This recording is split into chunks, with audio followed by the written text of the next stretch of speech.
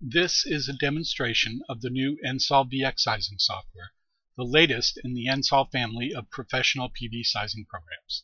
NSol is an engineering tool which allows system designers to accurately size and calculate the performance of off-grid PV, PV generator hybrids, and grid-tied PV systems.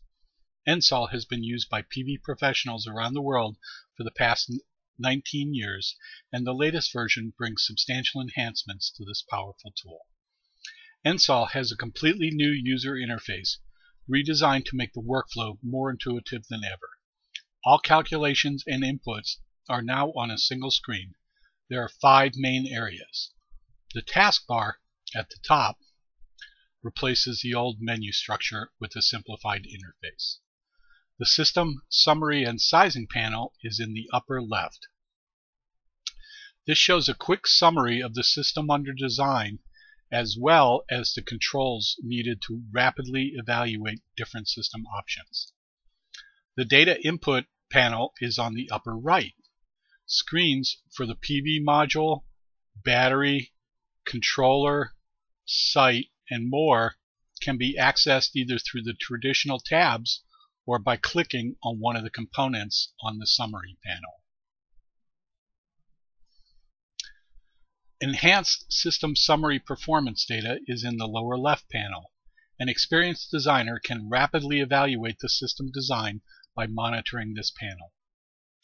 The lower right panel contains the graphics and tables needed to show detailed system performance data. These are updated in real time whenever a change is made to the system. To show the power and flexibility of NSolVx, I am going to design an off-grid PV system. The specifications from the customer are for a microwave tower on a mountain outside of Allentown, Pennsylvania in the USA. The main load is a 400-watt microwave repeater which is operating at 48 volts off a DC to DC converter with an efficiency of 85%. I will now design the system. These steps can be done in any order, but right now I'm going to use the traditional order I would use to design the system. First, I'm going to set the system voltage to 48 volts and give a name to the site.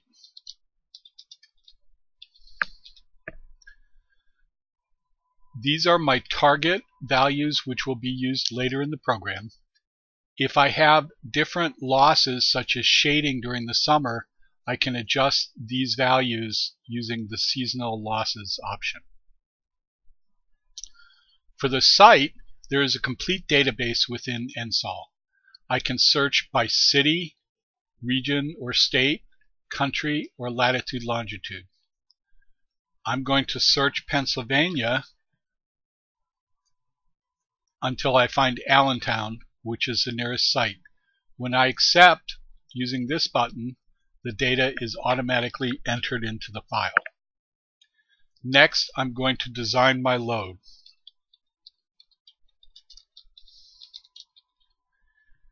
It is a 400-watt load, and it uses a DC to DC converter, so the conversion efficiency is set to 85%. I can also specify loads in amps, amp hours per day, watt hours per day, and kilowatt hours per day for different applications. The load profile is set to day-night since this is a 24-hour continuous load. If I set it to more day or more night, it will not directly affect the sizing, but it may affect the loss of load performance analysis described later, since more or less of the load will directly align with the solar resource. The PV module can be selected from a database or the data entered directly. I'm going to choose a Kyocera module which has an appropriate voltage that can be used to charge batteries. Again, click on accept and it's in the program. the program is set to automatically calculate the proper number of modules to put in series. For a battery, I can choose from a database, choose by manufacturer,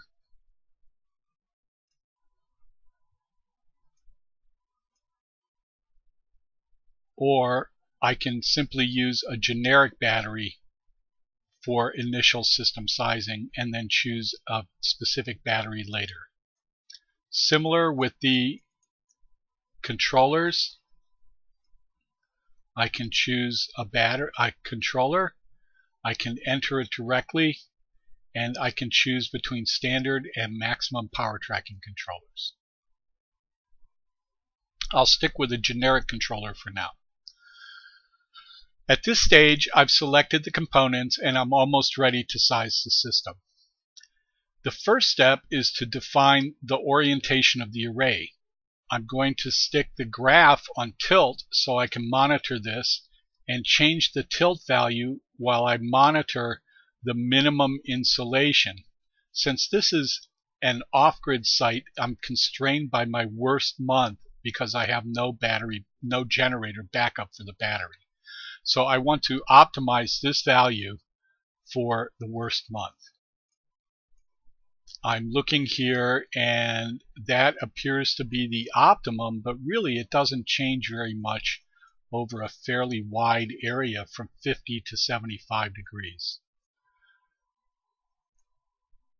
I'm going to choose 60 degrees, but it is important to recognize that you may choose a different tilt with a slight loss in power because of cost of manufacturing or wind loading or existing structures or factors such as that.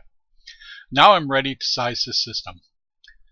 I can either adjust the PV modules and battery using the controls, or I can click on the automatic sizing buttons.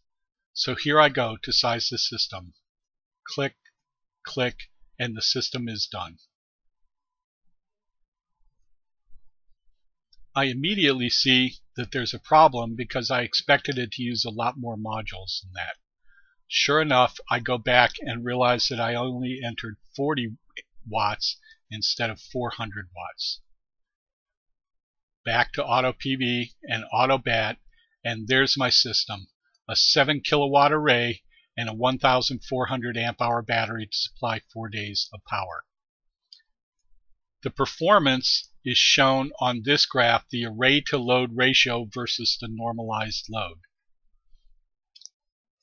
I can look at the data and see how much excess energy there is, see what the losses are, and different factors.